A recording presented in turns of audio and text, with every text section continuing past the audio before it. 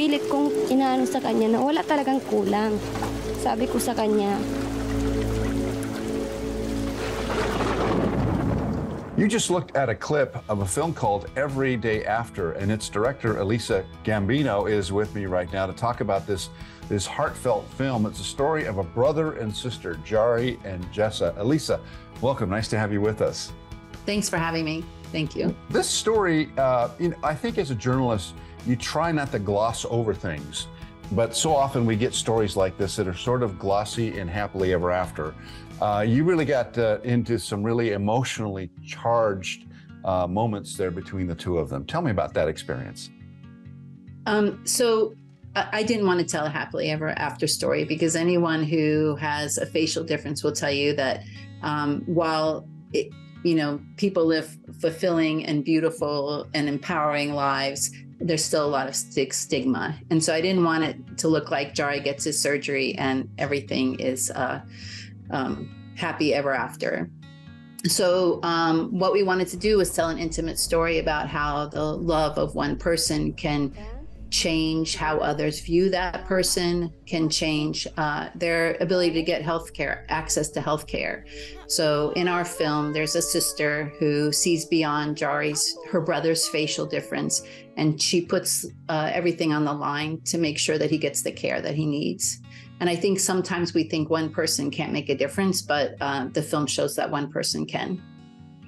And they live in moderate, meager conditions in the Philippines, right? So it's not like you could run down to Cedars-Sinai Hospital and get great care. That's not the situation there. And for a young person like that, it's difficult to receive that kind of care that you're talking about. It's very difficult.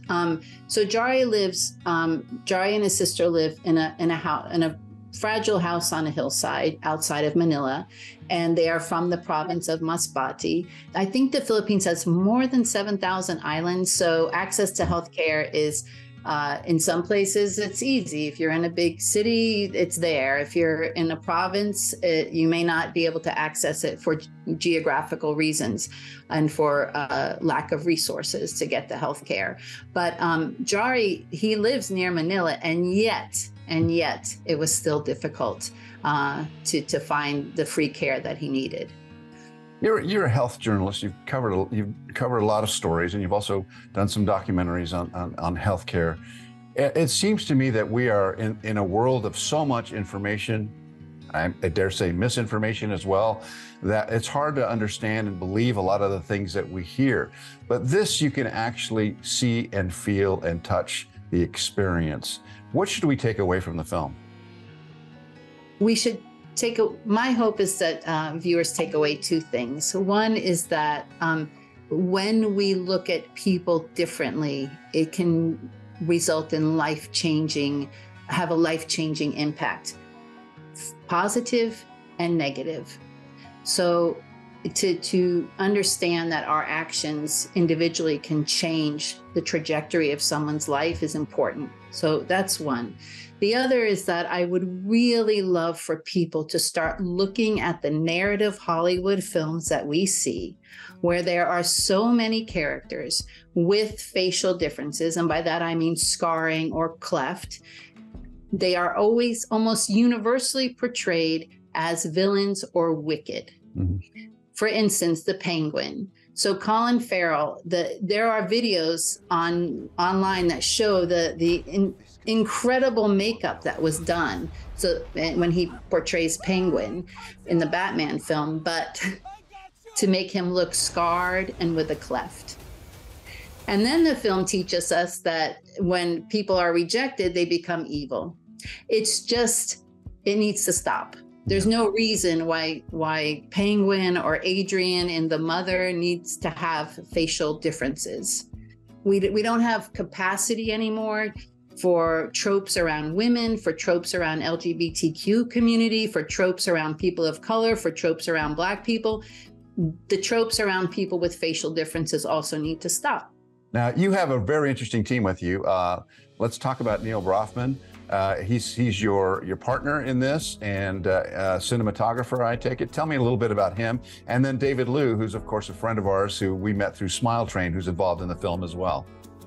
Right. So Neal Broffman is my husband, and we've been working together for almost 30 years. We met at CNN. We met during the first Gulf War, and we started this production company together 20 years ago. Neal films, and he filmed the project, and he edited it. So he's filming and editing in his head while he's going. The best kind of cinematographer who does that all at once, right? Yeah, it's really wonderful. Yeah.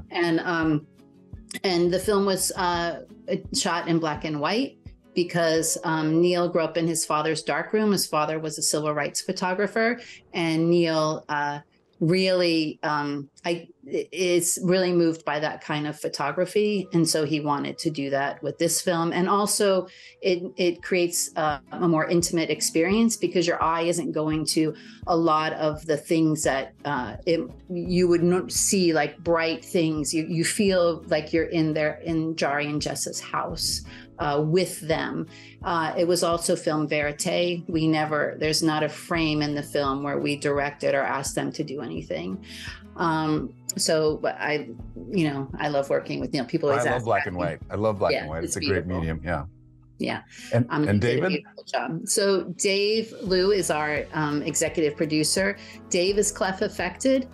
He's had many surgeries. He had one a few months ago. He's having another one, I think, in October.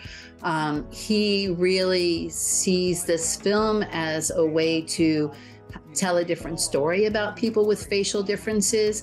He hadn't really spoken about his health journey until this film came out, and now he's such a supportive and just amazing and enthusiastic ambassador for the film, and I'm so thankful for him.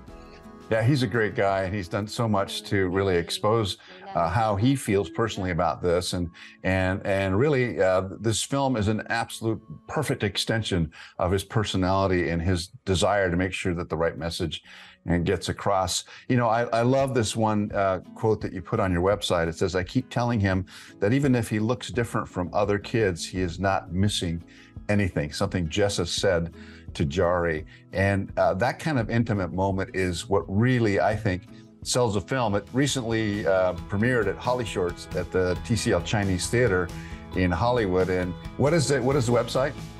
The website is everydayafterfilm.com. We're on Instagram and we're on Facebook as well.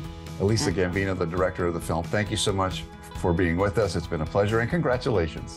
Thank you, Carlos. Thank you.